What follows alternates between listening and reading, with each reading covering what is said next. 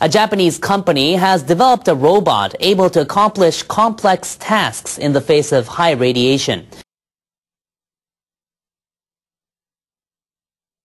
This robot is needed to decommission reactors at the crippled Fukushima Daini nuclear power plant. Mitsubishi Heavy Industries created the robot. It's built on a platform with tracks on the side. These enable it to move over debris. The robot has 2 arms that can perform work as complicated as human arms are able to do. The arms can be fitted with various tools to sever and remove broken pipes and rubble. The robot can also cut off parts of concrete walls soaked with radioactive water and examine radiation levels. The Fukushima plant still has spots where high radiation hampers people from entering. This robot can work in such places. Mitsubishi engineers say they hope the robot will contribute to a swift decommissioning of the reactor.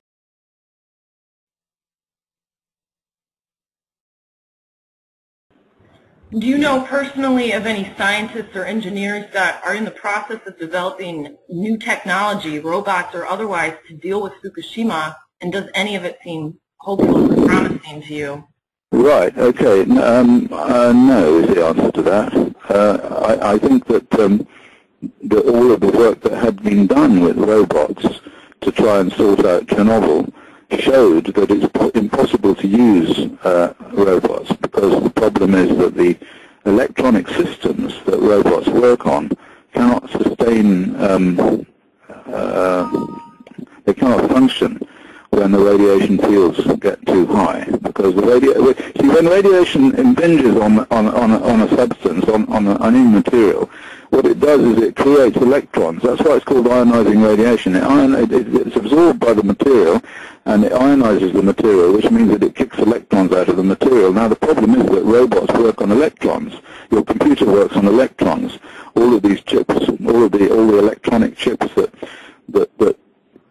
people use all work on electrons, and you can't have a system where the electrons are just randomly being kicked out all over the place, because ultimately the whole thing gets scrambled. And that's what they found in Chernobyl. And they tried everything.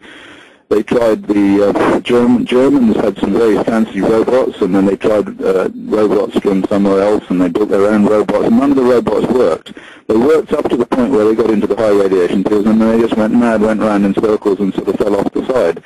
That's why in the end in Chernobyl they had to send men in. They called them bio-robots, and they just called up 20,000 men from the reserve army lists, and they put roofing lead around them and sent them in to pick up this stuff by their bare hands and throw it over the side. And of course they all died.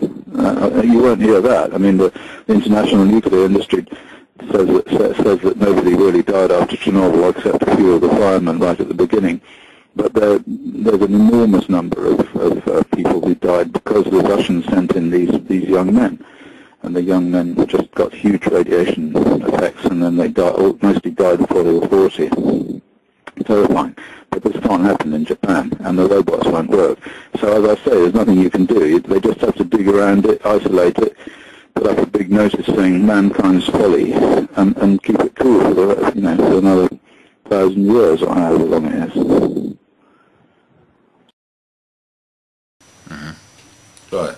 Okay, well you say there's no solution to the waste, but there is a solution to the waste, and the solution to the waste is to just leave it exactly where it is, and to have somebody look at it for a million years, So they just have to have all these zombies who are there at the moment, sitting there doing nothing, who are going to just have to sit there, and their children are going to sit there, and their children's children and so on, looking at the waste and making sure that it doesn't leak out of the tanks. And if it starts to look like it's going to leak out of the tanks, they build another tank around that tank, and then they build another tank around the tank that they built around that tank, and so on.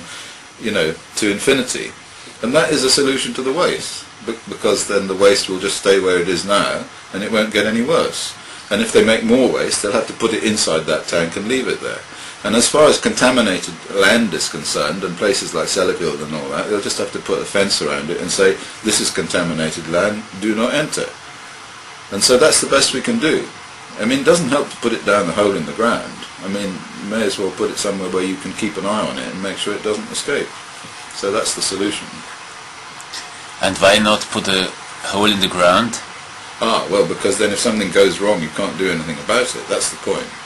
And what could go wrong there? Oh, God, well, loads of things could go wrong. I mean, the main thing that would go wrong is that it's a hole in the ground is not a secured depository, you know? I mean, you put it into a hole in the ground, and then there's a crack in the hole in the ground, or maybe there's an earthquake, or maybe there's a fault that you didn't know about, or maybe there's some water movement that changes over a period of time. And we're talking geological timescale, so, you know, just about everywhere where they've suggested putting it in a hole in the ground has had a geological fault occurring, you know, in the last 1,000 years. Never mind about, you know, the next million years or whatever it is it has for the half-life of these uraniums and plutoniums.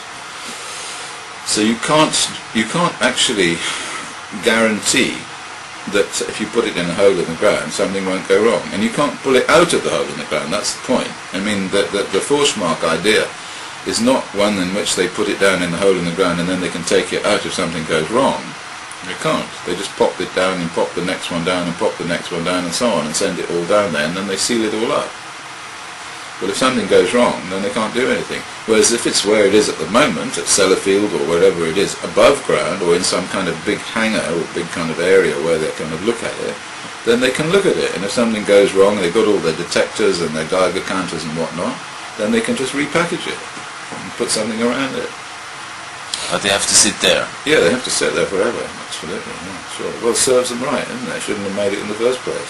And I've no doubt they'll pay them a lot of money for sitting there. So yeah, they can sit there. And I mean, maybe they should have special uniforms, like, you know, guard of the nuclear waste, and they could have like special kind of green uniforms with special badges, like Superman or something, you know. They make them feel good.